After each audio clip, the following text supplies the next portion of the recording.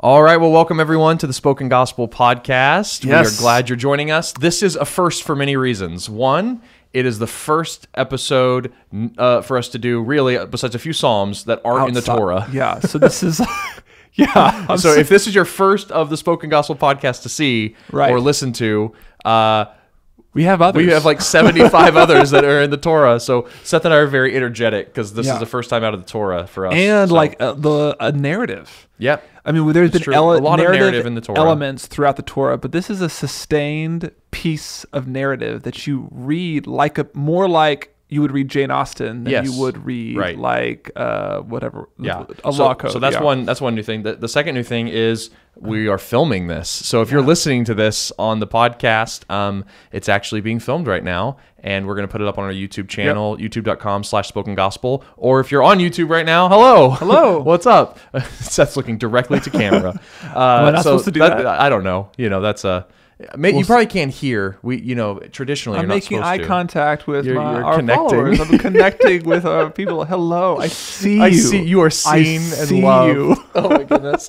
And then the third first is that this is the first episode that we are recording where we are both in the Spoken Gospel offices. Yes. So that's exciting. When did you guys get the offices? We moved in November. Okay. Yeah. So it's March now. Fun. So we've been here like 5 months, and you came down from Kansas City to hang out with us for a few days. That's exactly right. We're thankful for that. So anyway, we are starting the book of Esther today.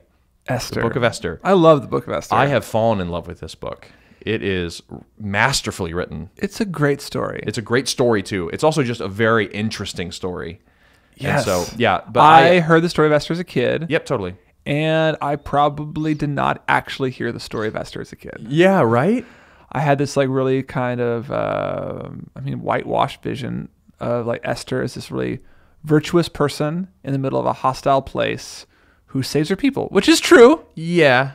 But that's all I got. Yeah. And like, there's so much more to the story of Esther than a powerful woman being faithful to God in Persia. That's there. It's there. But there's so much more. Yeah. It's and so fascinating. So what we're going to do today, what we're going to try to do today is kind of take on the first 3 chapters with an eye to the fact that the book of Esther is best read as a cohesive whole.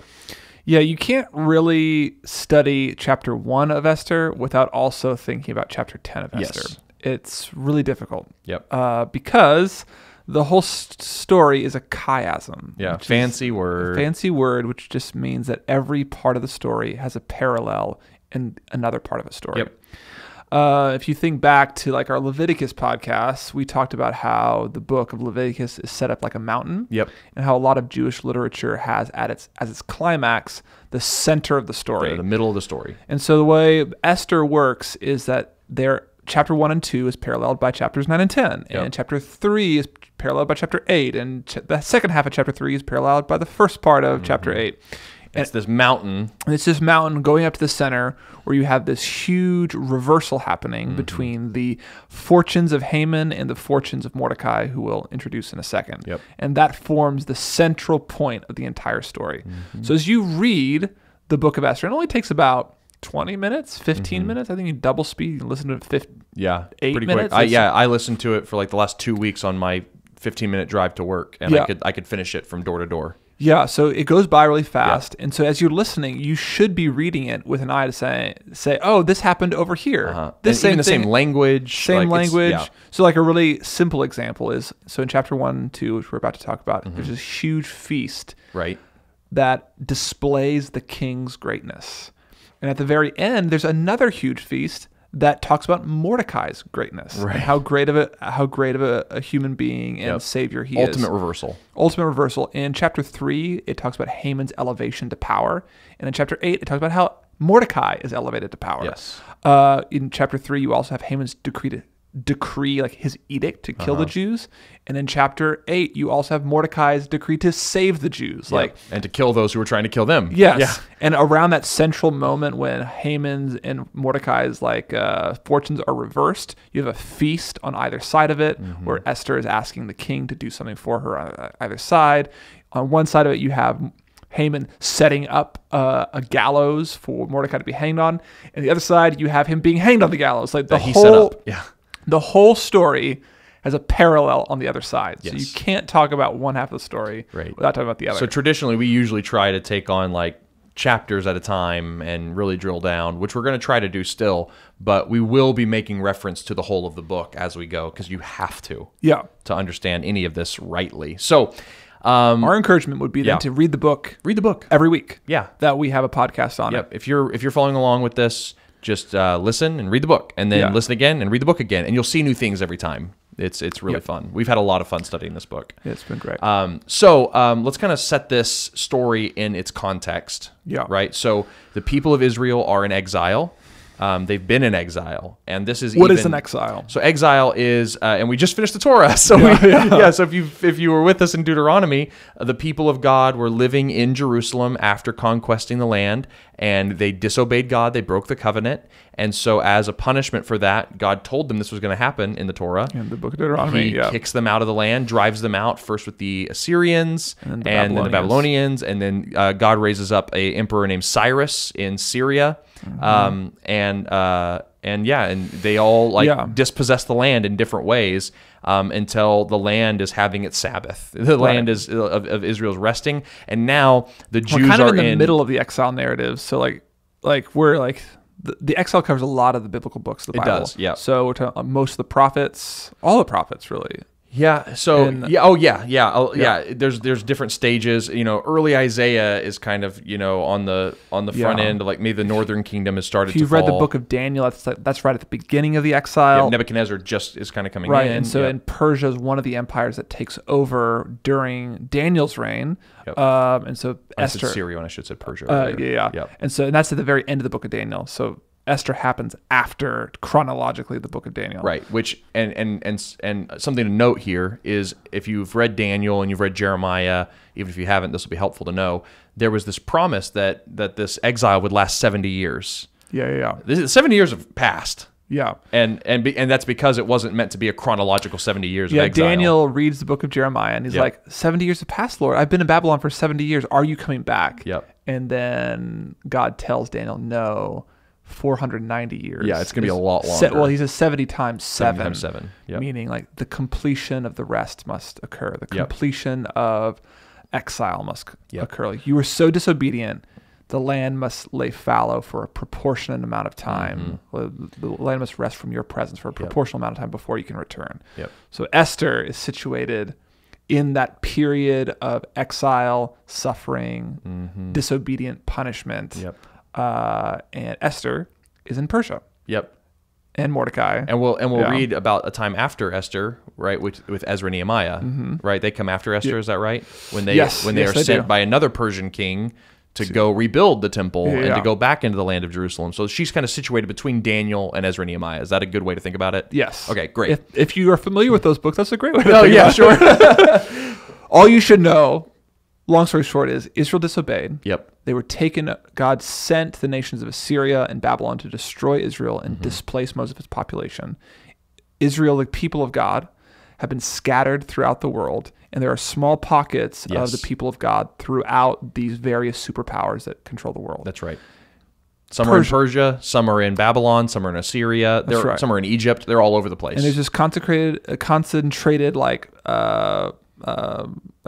people, like population of Jewish people living in the capital city of Susa in Persia. Yes. And that's where our story takes place. That's right. Yeah. So this is where we are. And there's a few things to mention about exile that are helpful when trying to understand the book of Esther as a whole. Okay. One is the different pockets of people. I think that was really good to see because this edict will go out and they send this edict out to all the corners of the territory to kill. Yeah, it says that the king oversees 127 provinces. It's multiple languages, multiple governors, and so every time things happened. You have to disseminate information widely and in multiple languages. And so the people of God are spread out through all of Persia's kingdom, not just in the capital city. That's right. Yeah. But the other thing that is very, very unique to the book of Esther that I think exile helps give us a framework for is the fact that God is not mentioned in the book of Esther. It is fascinating. We have a book of the Bible that is in the canon of Scripture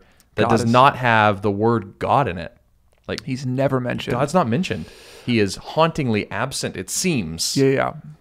And I think what's helpful is for us to understand that in the Old Testament mindset, but also in the Hebrew mind, that proximity to Jerusalem and like being in the promised land was being near God. And like those two things go hand in hand. Right. So to be far from Jerusalem, be outside of the land, is to be absent from God. That's right. And so the fact that God's name is not in this exilic book makes a lot of sense. Yeah, it's like, it's making like a poetic point, like based on like scriptural principles. The idea is like when you're far from Jerusalem, you're far from God's presence and power. So God's never mentioned. Right.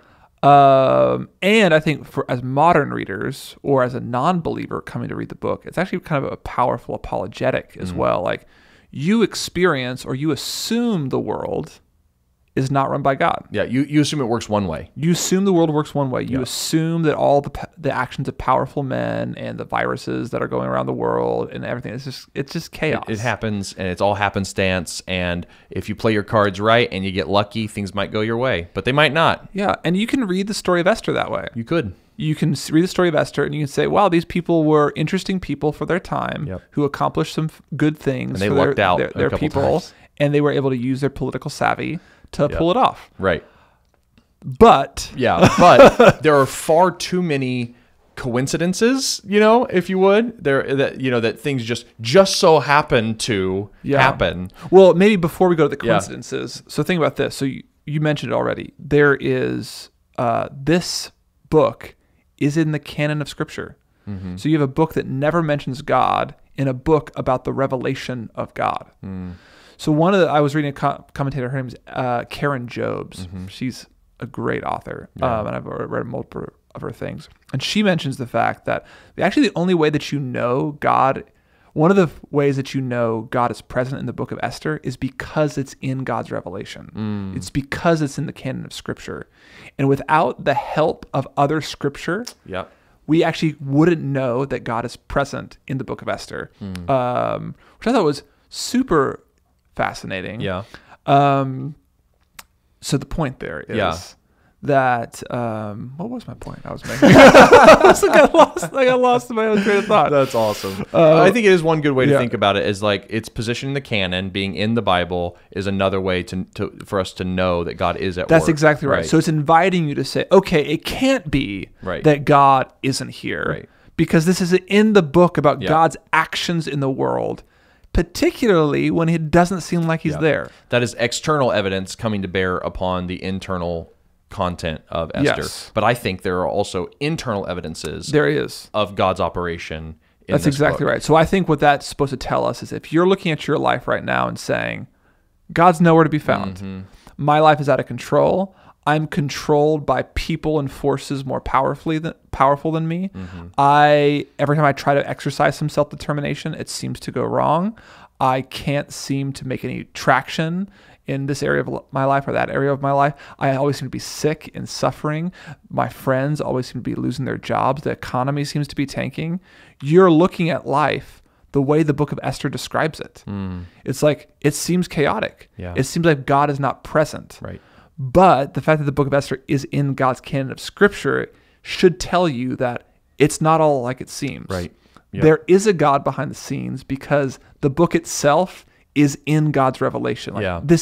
God is revealing himself in the minutia, in the injustice, in the reversals, in the coincidences, in the strange things that happen in your life, and even in the halls of power. Yeah, and I think that's the point I would want to double down on here is that that is the different picture of God we get in the book of Esther. That's so important, I think, for us, especially as modern believers, to see, is that the book of Esther gets to show us the God behind the scenes. Yes. Because like what we've seen in the Bible so far, in like the Torah and stuff, it was like a God who sends plagues and speaks directly to Moses and shows up in a burning bush. And, and it's that's the kind of God we've seen, one that speaks with thunder and lightning and manifests himself in theophanies and physical presence and shining glory. Pillars of cloud and pillars of fire. It's like he fills the tabernacle. And it's like a lot of us cannot connect with that kind of a manifestation of God. And we're like, yeah, sure, if I saw that, our whole world looks like the book of Esther. Yes.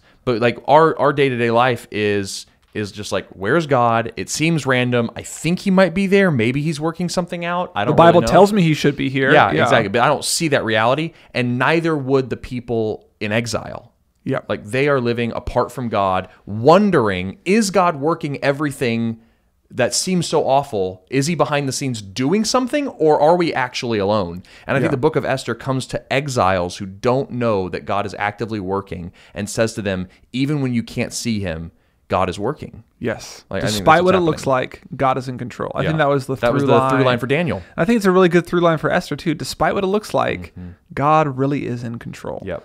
And I think one of the things we see God's control in is his is this like the foil of the king. Yes. So you have this king, Ahasuerus. So this is us getting into the let's get into the text. Book. So we meet the first this king. chapter introduces this really powerful king. He's the king of Persia. Ahasuerus is how the ESV translates it. But this is King Xerxes. Yep. But more importantly, at the end of the book, there's this letter that Mordecai writes, and he just references him as the king. Yeah. And that's because Mordecai takes his name out of it, even though, like, if you're sending the king's edict, it should be like, from the capital city of Persia, from the hand of King Xerxes. He just says, the king. So what you're referring to at the very end of the book, there's an edict that goes out to all the people, to all the Jews, to celebrate the Feast of Purim. Right. And Mordecai's writing this edict, and instead of saying King Xerxes did all this, he just says the king did all this. Yes, and that is, I think, it's a clue. And he's a believer. He's a Jew. Like, he's part of God's covenant people, and that's his way of saying, I know who's actually in control. Yes. The king has declared this edict. Yes. And I think that is, we're supposed to see in the king, in his failures, and in some of his like representations and the way he's described, we're supposed to see contrasts and similarities with Yahweh. Yeah. And you can even like picture him. So in a world that doesn't seem like God exists or God's active, you do have people trying to take that position. Yep. And so King Xerxes acts like God. Yep. His laws cannot be changed. That's right. His kingdom covers the known world. He's described with the same language used in the rest of the Bible, only ever used to describe God. That's right. When you come into his presence and you experience his wrath, when you pray to him, there's some languages here. That, when Esther goes and petitions him later, those words are used for God whenever we come and petition him in prayer, like in Psalms and things. It talks about his glory. Yep. And even like in the first chapter, it goes into like really explicit detail about how beautiful his palace is. Yes, and some of the things it talks about, the curtains, the colors, the cloth, are all temple language. This is like the tabernacle again. Yes. And we're told that like there's this inner court that the king dwells inside of, and if you go into that without being invited, you die. Like, this should remind us of Leviticus. Yes. Like, this is like, he is setting up, like Esther is setting up the king as a foil against which we should understand Yahweh. In a world that looks like God's not in control, and that God's not present, there's always going to be a king and a kingdom that presumes itself to be God. Right. It presumes itself to be the final determiner, the final power, and the final say-so in the land. Right. So this goes back to another important way that we need to read the book of Esther. Is like the book of Esther is meant for people beyond the Jews living in Susa when King Xerxes was in power. Like this is meant for a broader audience. And we should be seeing not just the Israel salvation, but all of our salvation in this story. So I think what we're going to try to do through this podcast more and more is try to give you a category for thinking about these characters. It's not just King Xerxes. Right. He's the king of the world. Yes. It's not just the kingdom of Persia. Yep. It's the kingdom of darkness. It's every evil kingdom. It's every evil kingdom. Yes. It's not just Israel. Yep. It's all God's people everywhere. Throughout all generations. Throughout God's chosen people. Yep. Yes. Yeah, and absolutely right. I think that is what the book of Esther is trying to do, is to set up almost eternal categories for us through all of these different characters. Yeah. And we'll get into a few of those, which I'm really excited. Before we leave the concept of the king, and like trying to show that God's people, trying to show God's covenant people that God is still in control. It's just interesting how the king is always shown to be kind of this puppet.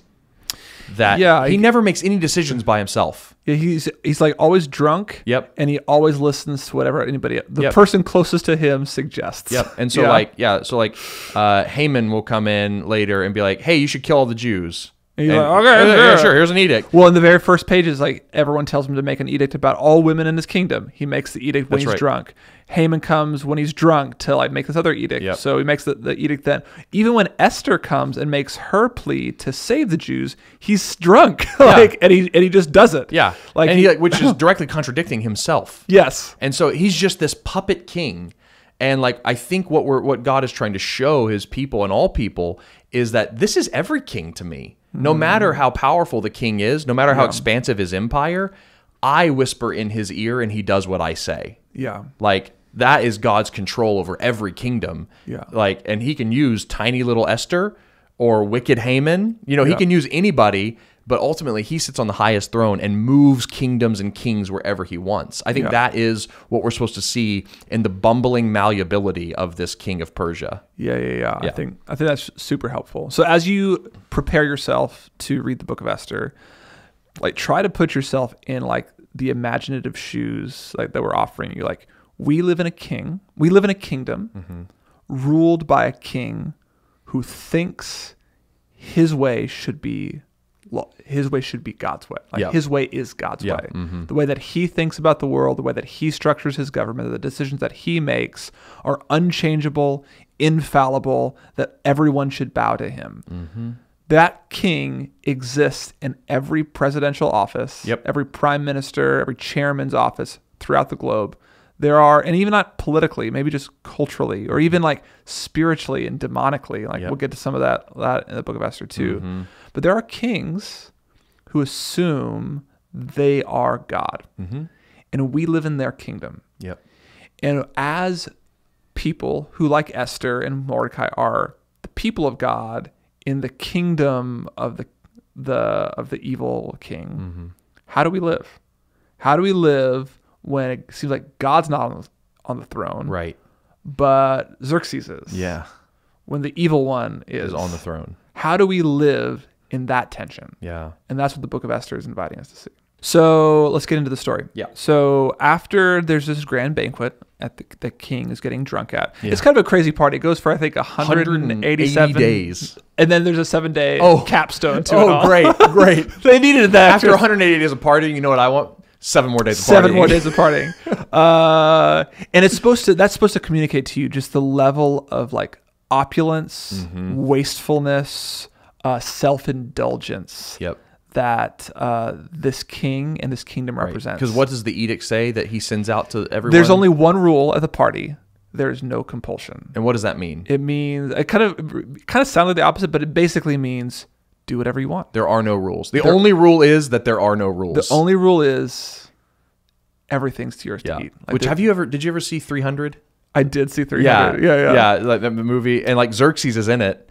That's right. He's like this tall golden king, and like there's a scene that shows the parties that he used to throw. So he was famous even in Hollywood culture. They picked up on this, that Xerxes threw these nasty, gross orgy drunken parties. Yes. Yeah. So you're supposed to see a kingdom ruled by hedonism and by like aesthetics. Like they're part of the reason, like it's like all about beauty. It's all surface level. Yeah, their floor is made of things that normally would go on like a ring, like a mother of pearl. They just walk on that stuff. Yeah, it's just this opulent, over the top, self-indulgent, self-indulgent.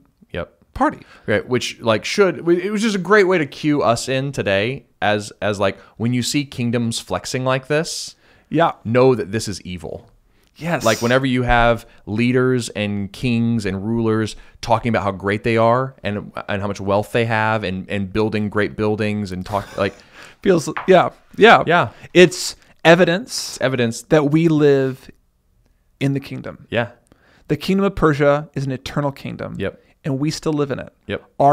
We as people are still, the people of God are still in that kingdom, and all the rulers of the world are still taking their cues from the Xerxes. king, the Xerxes. They're still taking. We still live in the kingdom. Yep. All of this is evidence that we haven't progressed beyond. Yeah, right. That's exactly right. So during this party, the king wants to show his wife off because she's apparently very beautiful. So again, what's being showed off there? The beauty, the opulence. Oh, right. Like there's Same thing. There's like this preference for shallow beauty. Once again, like how much of our culture is still a part of this kingdom?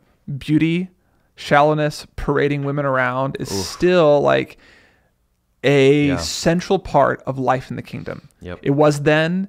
It is now. Yeah. So he says, "Come out and show your beauty in front of all my drunk men." Yeah. And she's like, She goes, no. And I'm like, good for Queen Vashti. Get it, girl. That's how I feel about it.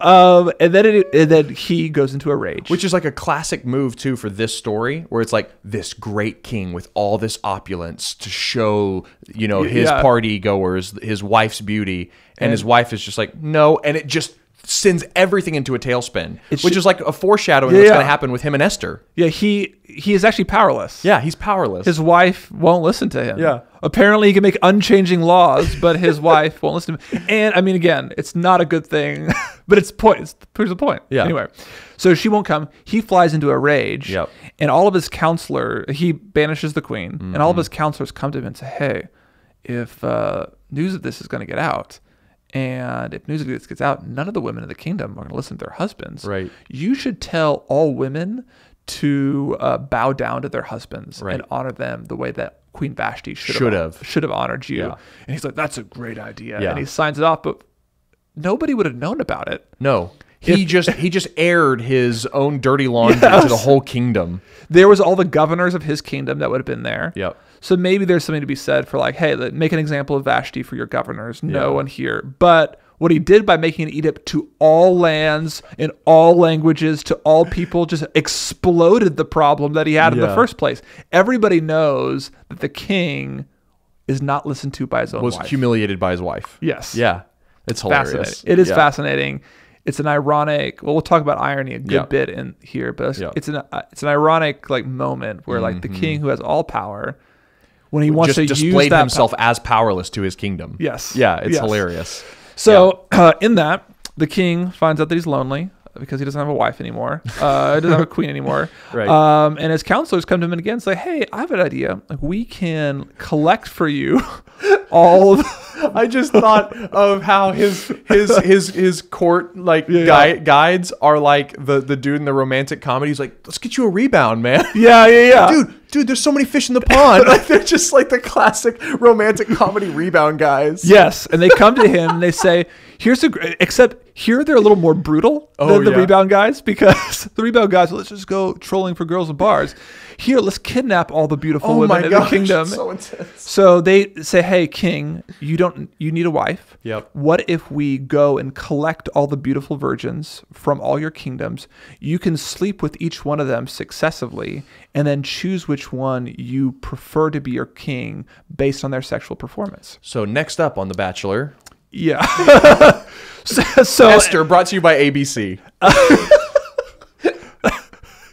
Yes. So we literally have a TV show based on that similar here in America premise called The Bachelor, where a couple women will sleep with one guy and he chooses his favorite from among them. Now, watchers of The Bachelor would disagree with that statement. Yes, but all you need to say is that it's evidence we live in the kingdom. It is. It's just here we've gathered all the most beautiful, eligible bachelorettes from around the nation to come and date this one guy. Yeah. You give, like, even the opening night, he gives like this thing called the first impression rose. Yeah. And it's, well, who's the hottest? Here you go. Yeah. And then they have this thing at the end called the fantasy suite. And what's in every one of those TV shows? Champagne. Yep. Beautiful Everyone's locations. Yep. Everyone's going to Greece and to Florida, or the Outback. Greece and Florida. I don't know. All these beautiful places. Greece and the Florida.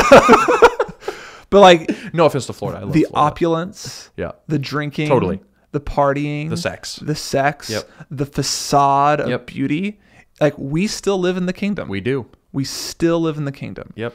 And so the people say, okay, and let's do this party. Let's do this. Let's do this competition. Yep. And the king says, well, that's a great idea. Yeah. I would love to have sex with hundreds of women and then decide my favorite. Right.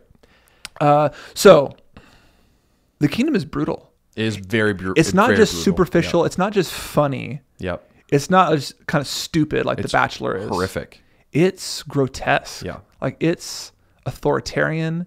It's I'm trying to think of words to describe a king who would kidnap the women from every region and then rape them to determine his next queen. Yep. I think it's important to lean in on that and use that language, because I know when the story of Esther has been told, and I've heard it told, it's like, and Esther came and she got to spend a year making herself beautiful, and then she went before the king and did a runway show and then left. Yeah. No.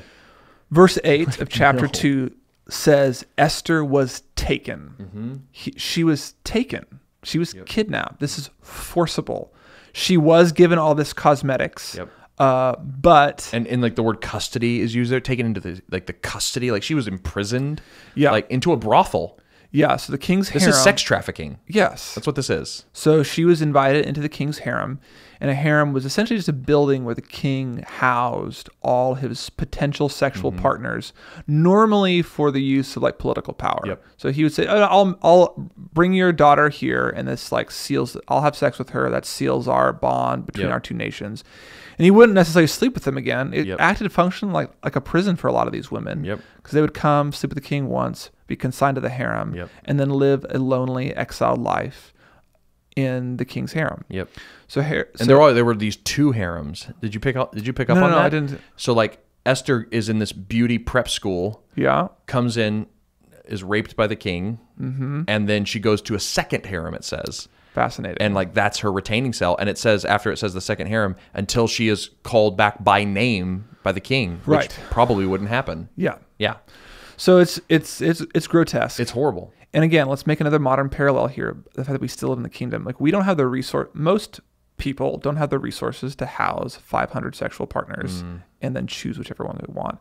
But we do have cell phones, and our harems are just digital now. Like pornography is our modern version of of a harem. We still live in the kingdom. Like we have not escaped the world that Esther is describing. Or things like Tinder. Yeah. It's like, no, based on physical, no. Okay, yes, I'm gonna sleep with you. Okay, next. Yes. You know, and like we just still live in this kingdom. We could see the evidence for it everywhere. So then we're introduced. So we kind of basically said Esther is one of these women. Yeah, Esther gets taken, and she is one of the people of God. She's a Jew, and her parents have died previous to this. She was adopted by her uncle Mordecai, which is kind of fascinating. It takes us so long to get to the title character of the book, but here they are. Why does it take so long?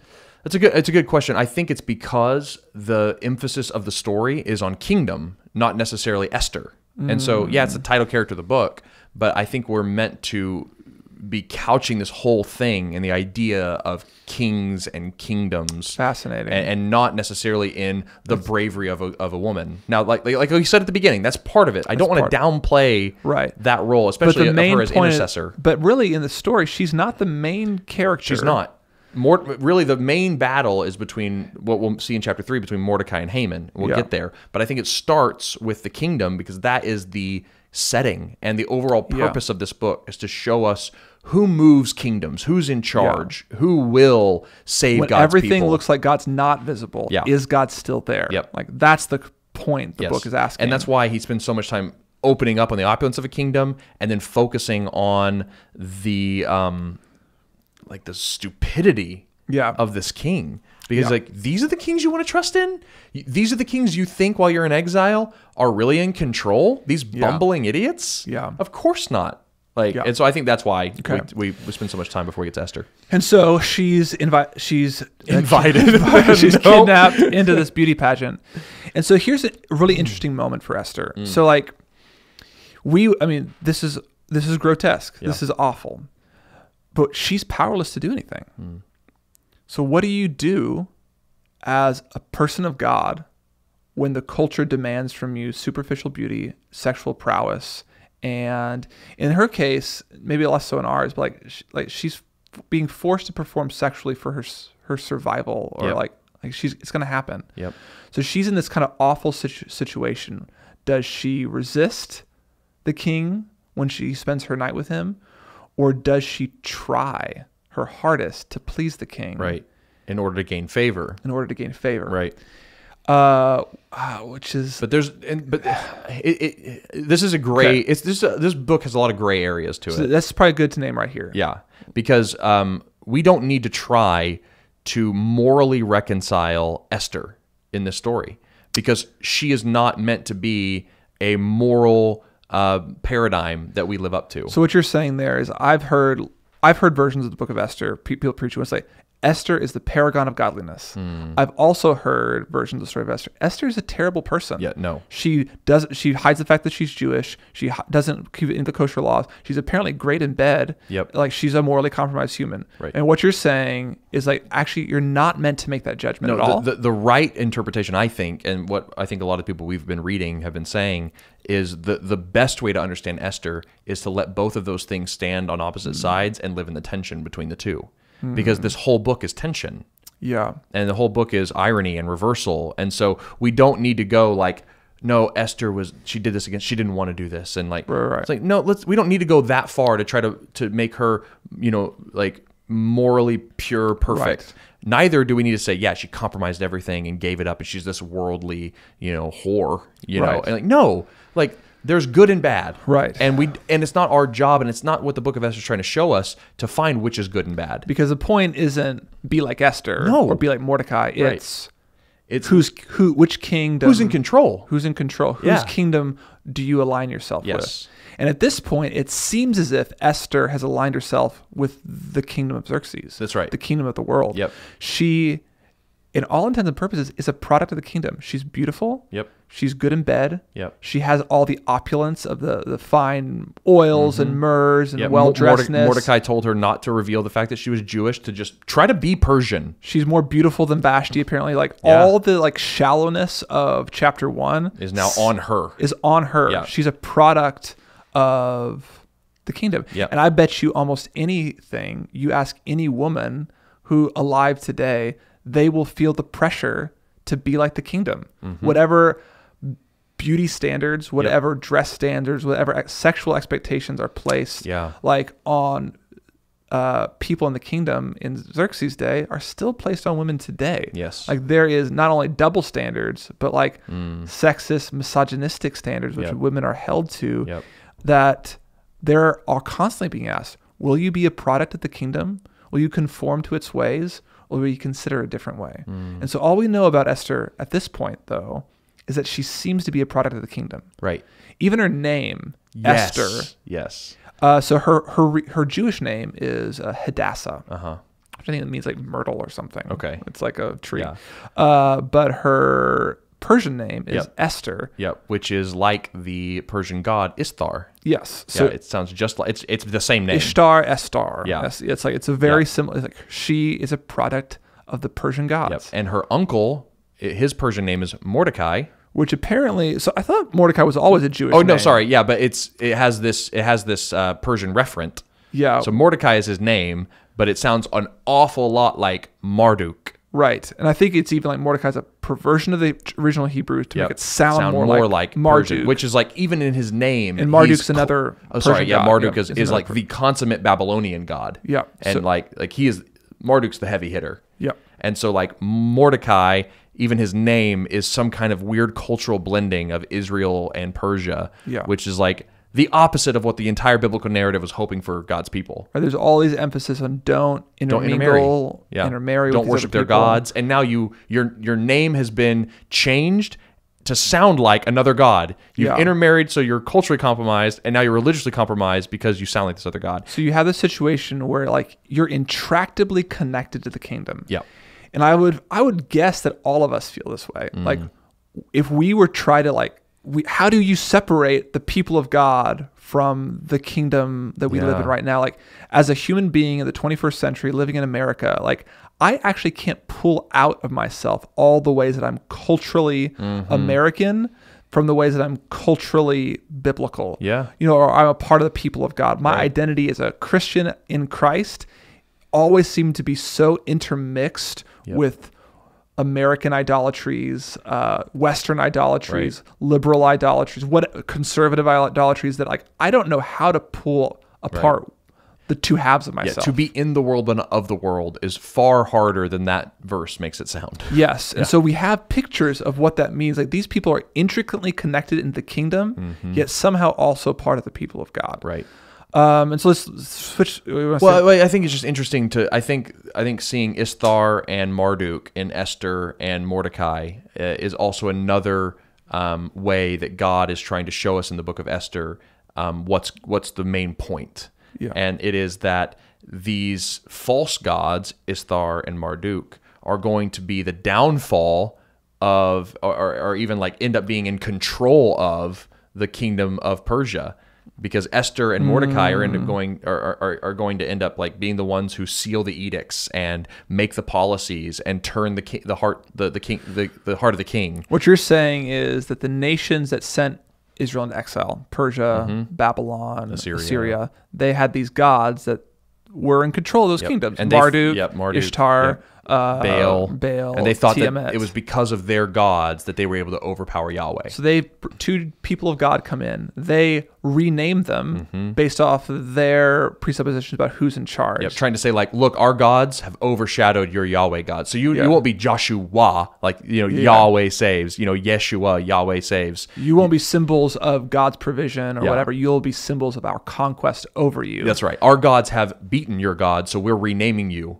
And so the fact that so Esther and Mordecai, Ishtar and Marduk rise up into Babylon and save God's people. That's right. Is a total reversal. God is saying, I am in charge, not these false gods, and I'll prove it to you. I'll use your own gods to topple your own kingdom. Fascinating. That is, so I think even the whole point is to show that this is, like we've said before, huge cosmic conceptual categories to show a major battle between good and evil, God and Satan, that's happening here. And nowhere does that see more clearly than in chapter 3. Yes. Right? We should name also, just before we move to chapter 3, Mordecai is Esther's adoptive father. Yes. He also encourages Esther to submit to the king's beauty pageant. Right. He doesn't resist the kidnapping. I don't even know if he could. I don't know if he could either. But we're told that he encouraged her to go. Yeah. That's exactly right. And then Mordecai is placed in the king's palace. So he is outside the king's palace, and he operates as a temple guard, basically. Yep. So he's kind of like a new Levite, which is very interesting. I didn't think about that. Because it was part of the job of some of the tribes of Levi to stand around the tabernacle to guard it. So if we have this inner holy of holies with all its opulence and its curtains and its fine twined linen and its stones in the middle, and then you have this temple court outside, and Mordecai is to guard it. And we know he does this because later he hears of a plot to overthrow the king, and he ends up revealing it to the king and saying he operates as the guard. Yeah. So that's his job, is temple guard. So not only is he assimilated into the kingdom, he is part of the infrastructure of guarding the kingdom. Yes. He is integrated into this thing. Yes. And so where does it say that he is from Kish and he is... it's somewhere in 2 and 3. So let's go back to this intricately connected. Yes. He's guarding the presence of the king of the world. And he is responsible for protecting him, providing for him. But at the same time, he's also identified as from the tribe of Benjamin and from the man named Kish. Now, that sounds like, that's just a weird random fact about Mordecai. Wrong. Yeah. Super wrong. Super important. Yeah. Benjamin and Kish were the descent of King Saul. They were descendants of King Saul. He was a descendant of King Saul. King Saul was the first king of Israel, and he was from the tribe of Benjamin. So by including this fact here, what it's cluing us into is not only is he kind of this intertwined person of God with the kingdom of the world, he's also represents the kingly line of God's people. Mm-hmm. He's supposed to rule and reign God's kingdom. That's his lineage. That's what he was supposed to do. But he's not doing that. That's right. Until Haman. Until chapter 3, when we meet this Haman. So time is fast forwarded, right? We've jumped ahead over a year. Yeah, a good chunk of time. Yeah, and now there is this man named Haman. And the first thing we're told about him is that he is an Agagite. Yep.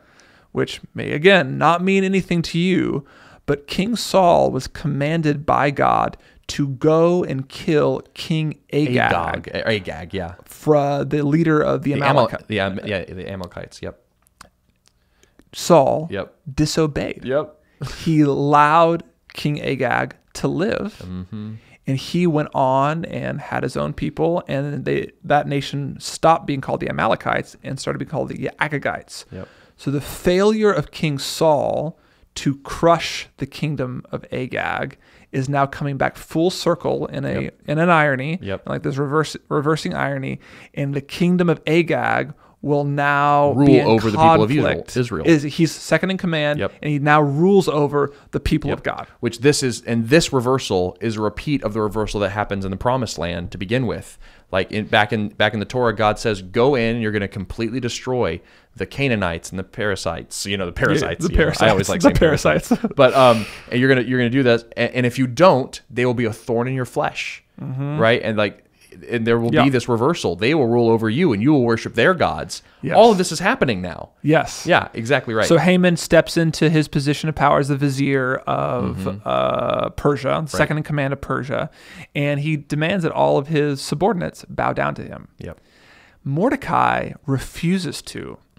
Not simply because he doesn't like Haman, but because Haman represents an ancient battle between the people of God and the enemies of God. The evil empire of the world, the empire. And so he's like, I refuse to repeat the sins of my father that caused the situation in the first place. Haman kind of overreacts and said, I'm not just going to kill Mordecai. That's right. I want to kill all Jews everywhere. Right, which is a huge overreaction, but it again points to a larger battle. This is not about Mordecai versus Haman. No. This is about the empire versus the people of God. That's right. And Haman and Mordecai are acting as representative heads. Representative heads for this cosmic battle that's always been going on. Which should take us all the way back to the Garden of Eden. Yep. Which is there is going to be enmity between the seed of the serpent and the seed of the woman, which is what God said after the curse. And that's the battle that takes place between Cain and Abel, between Jacob and Esau. Yep. Right. Between their descendants as they go in, like Ham's descendant. From one of Noah's sons that was cursed is Canaan. Yeah. But then one of his sons that he blessed, his descendants are the people of Abraham and the people of Israel. They have this big battle later on. Like that's what the conquest of Canaan is. And so like over and over and over again throughout the biblical narrative, it's the story of God's people fighting God's enemies between the seed of the serpent, the servants of evil versus the servants of good and God's chosen ones, like fighting it out. So this is a cosmic battle happening in the book of Esther. And the definition of life in exile. So let's looping back around to like we're kind of just trying to unpack the fact that they're in exile. In exile, away from God's promised land, we will always be in conflict. Well, I mean, even in the promised land, but we'll always be in conflict with the empires of the world. Right. There is always going to be an ongoing conflict between the people of God and the empire of the world when we are not with God. Yeah. This is the way it will always. When God's name isn't mentioned. When God's name isn't mentioned, we will always find ourselves at odds with the world around us. Right. And so that's what's happening here between the story, and this is really just setting the stage. So and you have this edict. I just want to say it again that goes out that all Jews. So Haman throughout all the kingdom, he wants to kill everybody, and so he wants to put it into law. Yes. And so in order to do that, he goes to King Xerxes, gets him drunk, pays 10,000 pieces of silver for the destruction of the representative head of the Jews. Yep. So I mean, that's Judas and Jesus. Judas paid silver to kill. And he says talents of silver, which 10,000 talents is also the number Jesus uses in the parable of the unmerciful servant. So, which is just interesting. So just keep these numbers and keep these ideas in your mind. And the king, drunk, the most powerful, was like, sure, dude, that sounds great. Yep. And which is like think about this. If you are an Israelite in exile and you're thinking that the king of Persia is in charge and maybe even a foil against which you're supposed to see Yahweh, doesn't this feel like how things actually are? It seems like our enemies, the Agagites and the Canaanites and Babylon, they just came to God, and he was drunk, and he just was like, yeah, sure, whatever, do whatever you want, I don't care. Yeah. And God is going to show throughout Esther that is not who he is. Yeah. He is not some dispassionate, drunk, aloof, flippant king that can be malleably moved anywhere he wants. He has a plan for his people and will be faithful. And look how it undermines even our ideas that like the king is actually in charge. No, Persia is not what's the primary actor here. It's the empire of the world. Yep. This ancient battle between the Agagites and the people of God is actually the one defining all the terms in this story. It's not so much about Persia and their empire and whatever else. It's about this ancient conflict between the people of God and the people of the empire. And so I think even today we can get really lost and say, no, it's actually about the liberals being liberal. And that's the problem. It's actually about the conservatives being conservative. No, the central conflict in all nations at all times that live apart from the presence of God is the conflict between the empire and the people of God. And those things are always, that is the defining conflict for all of political life in the world. That's the battle that's going on. We do not wrestle with flesh and blood. We wrestle against principalities and powers and the rulers in this present age. The book of Esther is giving us a really vivid picture of what that looks like. Yes, Haman's a physical person in the story, but he represents a centuries ancient battle between good and evil, the people of God and the people of the empire. And he's showing Xerxes isn't who you worry about. Worry about the evil one. Don't worry about whoever's on the throne or in the White House. He can be moved however we need. And he will be manipulated by the powers of darkness.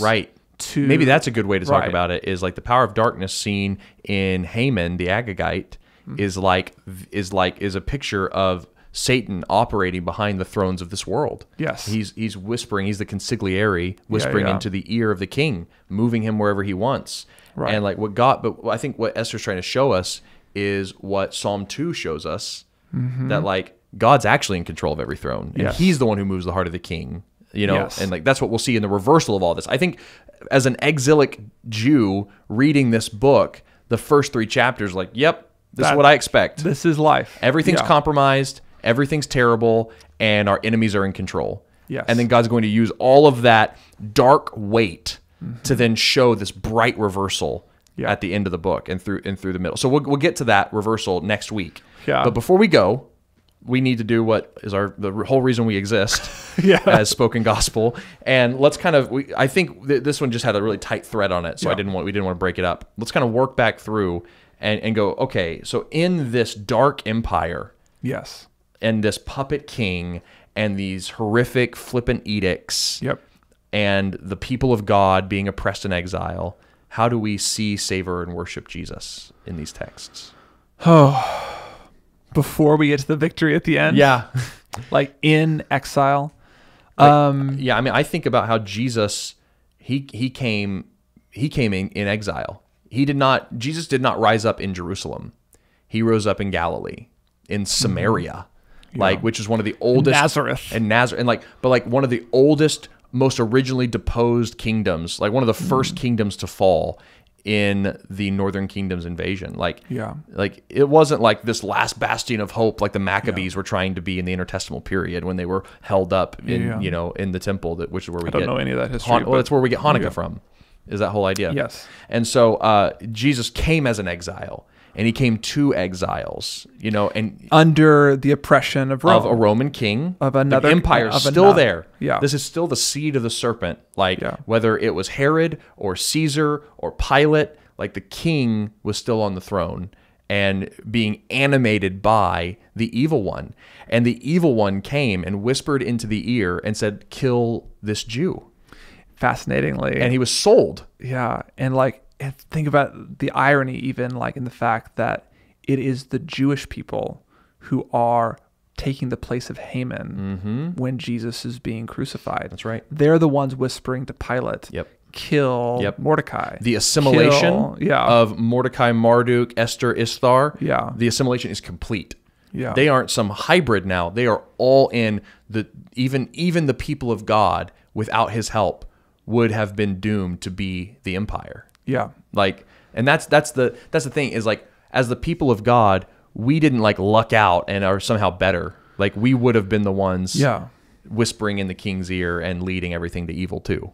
I think if we're going to say, like, so what is the good news here? Mm-hmm. Like, let's just talk about the bad news too. Like, we live in the empire. Yes. This empire still exists. We still choose our partners based on their sexual prowess. Mm-hmm. We prefer self-indulgence to self-restraint. We prefer the shallowness of beauty that fades to like truly gorgeous things. Yeah.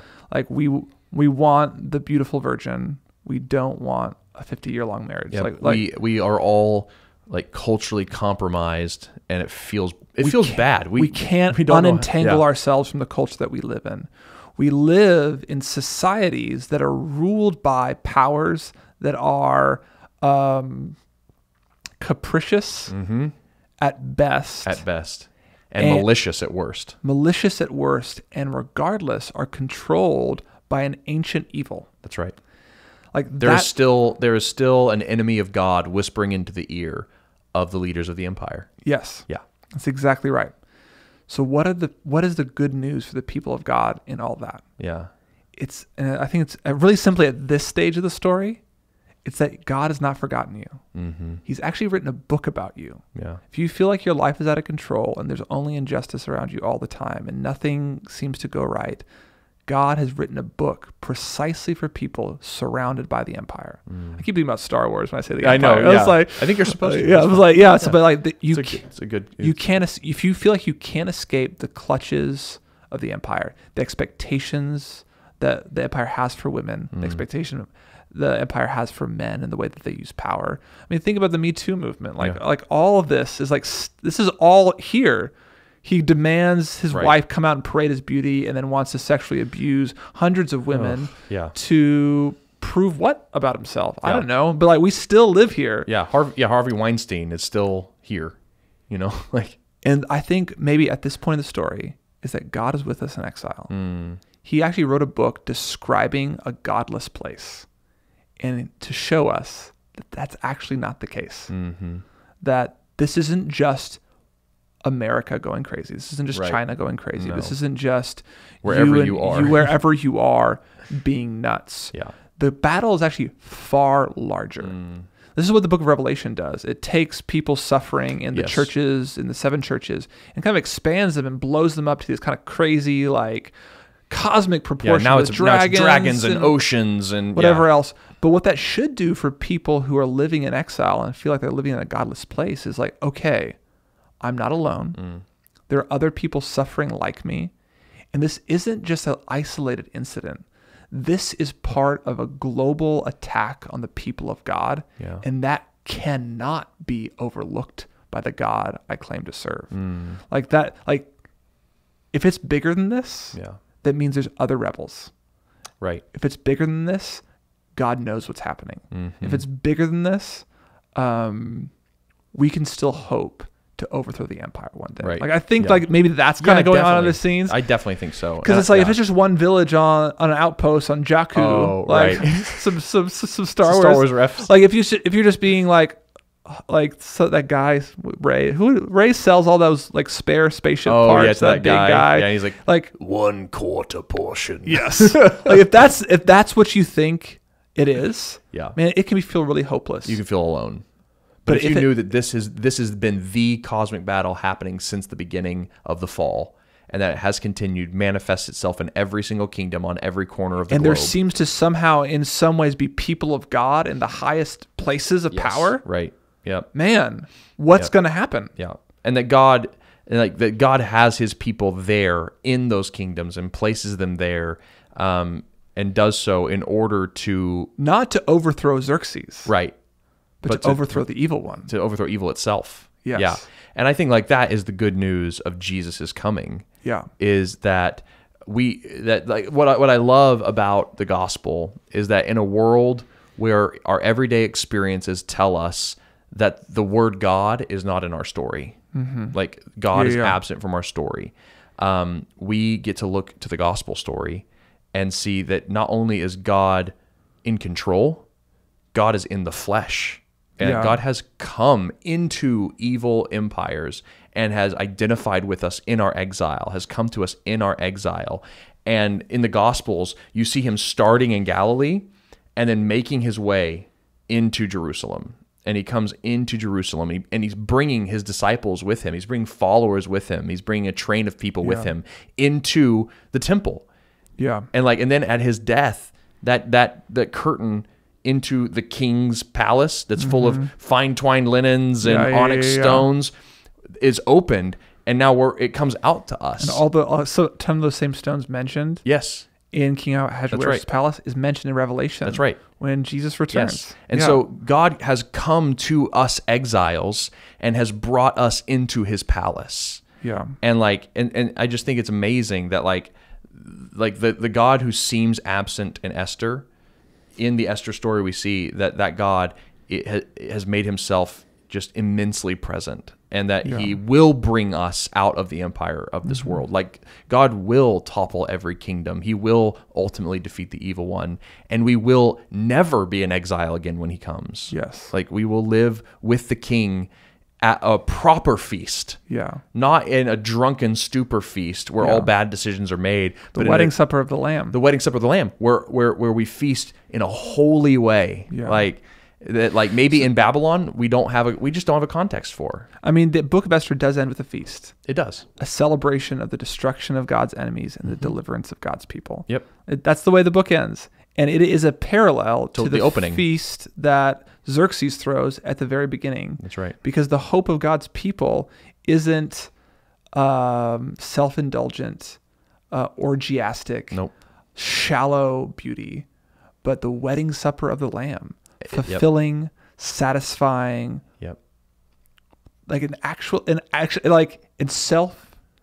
indulgence the right way. Yes. Because of what it's celebrating. It's not celebrating self-indulgence for self-indulgence's sake.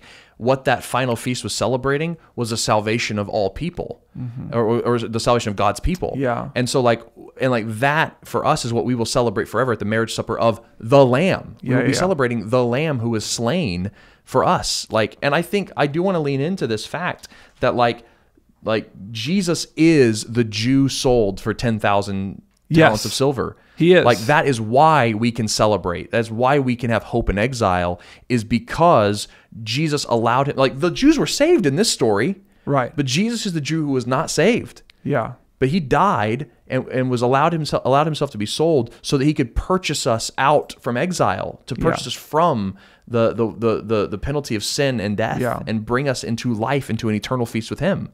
I have so much to say about that when we hit irony. I know. I'm so excited. I'm so excited. So many cool things to talk about. But for now, Feast. There are only 25 instances of the word feast, the word banquet used here in Esther, and I think over half of them in the Old Testament, half of them are all in the book of Esther. Oh, there's 25 in the Old Testament, and half of them are in used Esther. Here. Wow, this is a book about feasting. It's a book about feasting. Wow. There's there's an empire. There's the empire's feast. Yep. And the people of God's feast. Yeah. We're invited to feast at the table of the one true God, to come to the wedding supper of the Lamb, to celebrate him and not our pride, to not our control that just slips away. The more we celebrate our own power, our own privilege, we'll find that it's ironically taken away from us by the same empire we think we're celebrating. Yeah. When we trust the wedding supper of the Lamb, not even death can take it away. So good. How do we live in the empire today, especially in an affluent empire that celebrates feasting and self-indulgence?